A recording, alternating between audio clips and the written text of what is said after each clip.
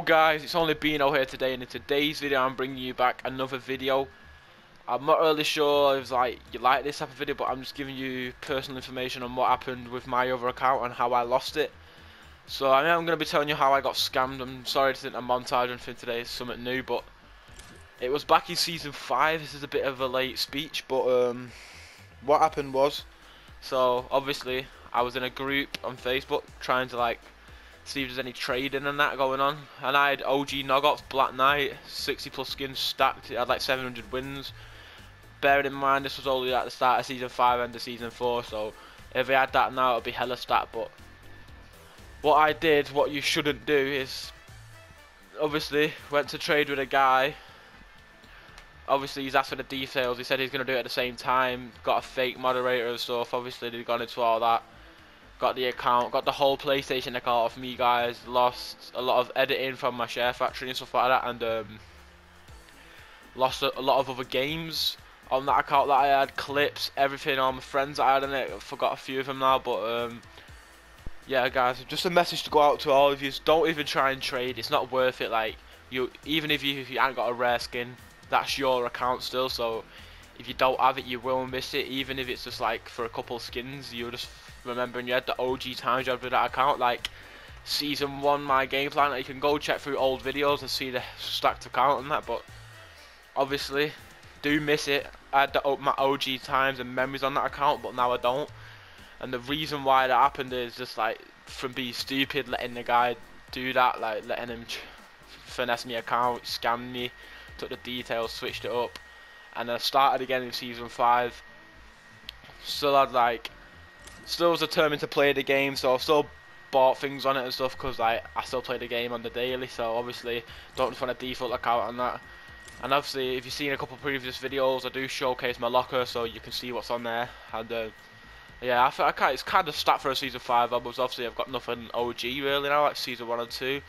And if I did have them both, I would have hella stacked twins, because on this account I have 129 solos, 353 duos, 345 squads, and on the other I had 700 in total, so I would have had 1.5k. So it's just a bit of a loss anyway, guys, and it's also against the terms and policy for Fortnite not to trade accounts. That's why they've brought out merging, so you can merge accounts with friends if they don't want it anymore. You can gift in the item shop, which has been out all season, so yeah, Fortnite are doing anything to prevent it.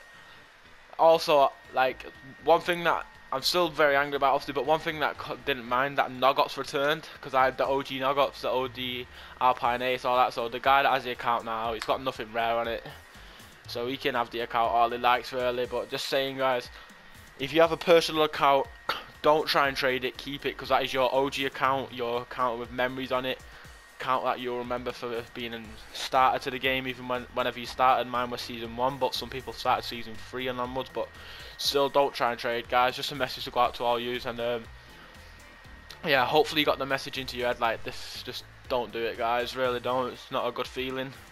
And I was in that group for a while, and I did actually get an account off a kid.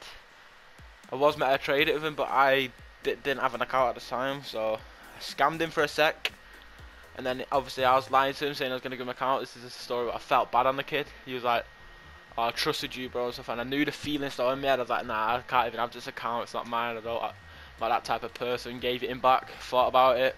There's no point in even doing this trade thing, it's all pointless. The accounts will get back anyway. Obviously if you're just a kid that has no life, no feelings for anyone else, it's just tight. But couldn't have had that kid's account. I already know what the feeling's like losing your personal account. So anyway, guys, hopefully you enjoyed the video. Don't forget to drop a like, comment, subscribe, and leave your thoughts on trading down below. One tip, actually, the only reason I'll trade if someone you know in person, close friends, people you can go meet up, switch it all in person. Don't do it across online, guys. A bad mistake. Anyway, that's it from me, guys, today. Please share the video with all your friends if not, and subscribe to the channel. I am trying to get to 200 at least. I've grew 40 something subs in the past 2 weeks over that video I did the other week on live streams and stuff. I am on the grind now, guys, so you will be seeing more from me, more edits, more everything, guys. So yeah, don't forget to turn that notification bell on and keep tuned in. Bye, guys. See you in the next one.